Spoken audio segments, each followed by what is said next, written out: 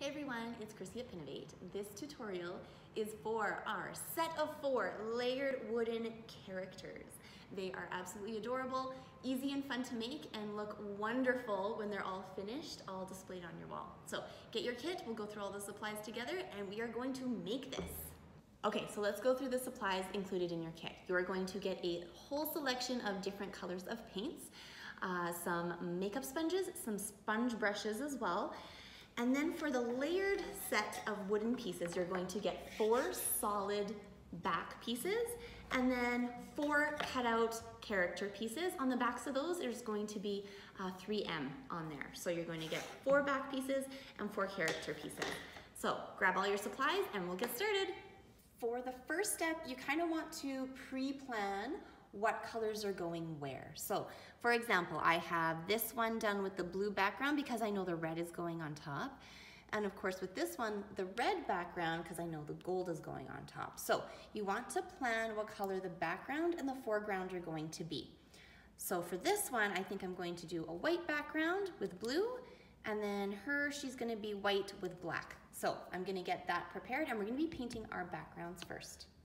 Okay, so for the first step, we're going to be painting our backgrounds. You can prep all of your colors at once and then move from background to background and get them all done in one step. And while they're drying, you can start working on the front. I know I have 2 of mine finished already, so I'm gonna be working on both of these at the same time. Both of these are going to have a white background. So using my sponge brush, I am going to take a little bit of paint at a time, and I wanna make sure that I'm getting it nice and flat across here. I don't want any lumps or bumps. Anything that is thick is not going to dry. So I wanna make sure that this is going to dry nice and even and flat. And it may take 2 coats, and that's okay. So I wanna make sure that I'm using nice long strokes all the way back and forth, making sure that that paint is flat. I only need to get the top of the wood. In this, I don't need to worry about any of the edges at all. And I'm going to do this to both sets of backgrounds.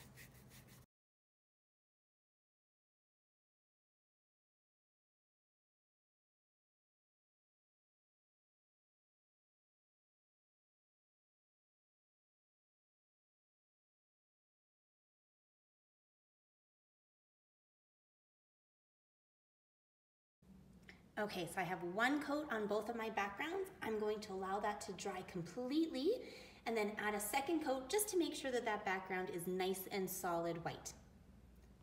All right, so I have actually put 3 coats of white on here. I wanted to make sure that it was nice and solid and even, and I absolutely allowed them to dry in between coats to make sure that I'm not gooping it on or pulling any of the wet paint off of there. So I put 3 coats on here and it is completely dry to the touch, and we're gonna move on to the front pieces of the character. Okay, so this is my first one that I'm gonna start with. So my background is white and I know that I want this part to be blue. So I have my blue paint and I'm using a makeup sponge. So I'm using the very back here.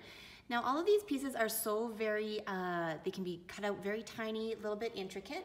So it's much easier to use a makeup sponge than a brush for this. This allows the paint to just be applied directly to the top rather than accidentally kind of gooping it into all of these holes.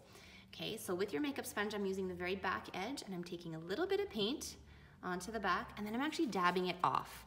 I don't want very much paint on here at all. This is going to prevent it from oozing over onto all of these little pieces. So I have some nice flat paint on there. And what I'm going to do is I'm going to be dabbing it directly up and down. I'm not swiping it, I'm not going back and forth, I'm going directly up and down. And what that allows is just for the paint to touch the very top of this piece of wood rather than the edges at all. So using this method, I'm going to do 1 whole layer, allow it to dry, see how it looks. If you just like that 1 layer, we're good to go. If you want to add a 2nd layer, again, depending on what color you have, make sure that it is dry first before you add a 2nd layer.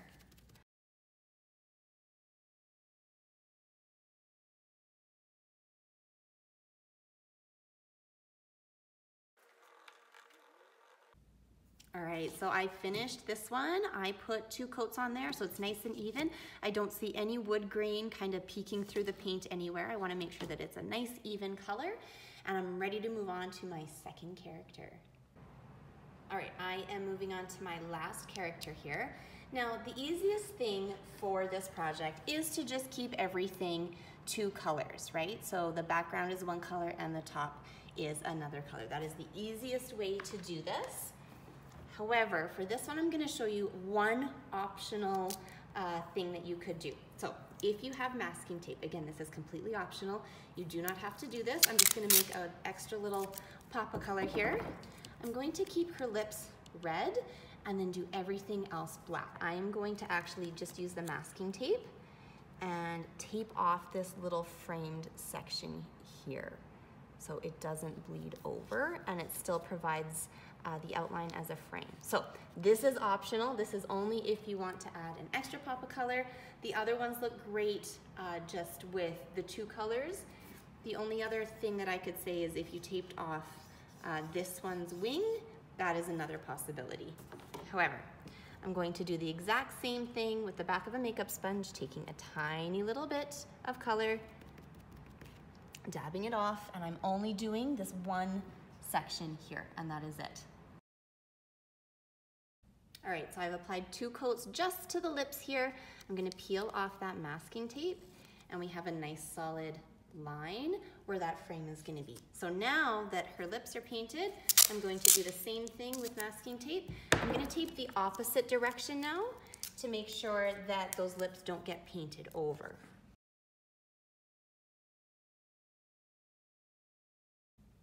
All right, so I'm protecting that color and I'm ready to paint the whole rest of my character. All right, for this one I decided I'm going to go with black. So I have my black paint and again another makeup sponge, just using the back in the exact same manner that we've been doing this entire time. So taking some paint, dabbing it off first, that is very, very important. I can always add more paint onto this, but I can't take it off. Once it gloops into any of these areas, it's very difficult to clean up. So less is more. Again, straight up and down motion, so we don't make it too messy, and we're just on the very top of the surface.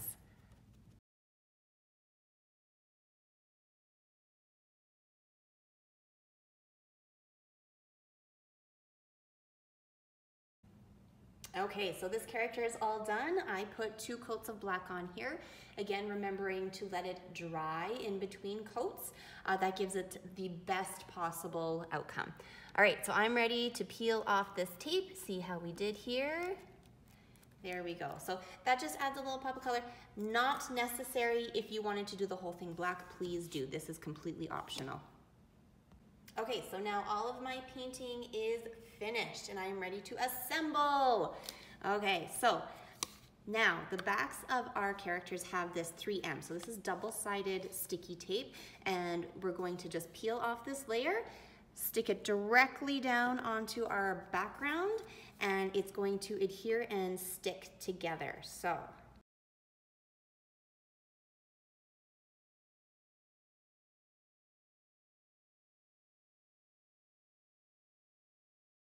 as I'm lining this up, I'm just making sure that it's not overlapping or falling off the edge. I want to make sure that all of these edges are lined up nice and straight.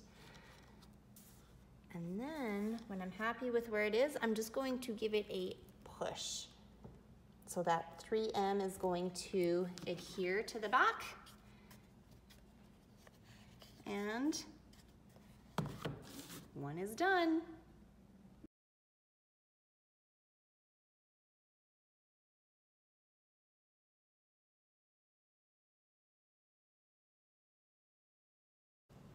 Thank you so much for following along our tutorial for our wooden character signs. It's such a cool kit. It's easy for all ages, and they look fantastic all lined up on your wall. What a cool decor piece. So I hope your little ones had fun with this. I hope you had fun with this, and we would love to see how they turned out. So please tag us on Instagram at Pinovate and DIY Delivery. We're also on Twitter and YouTube where you're watching this.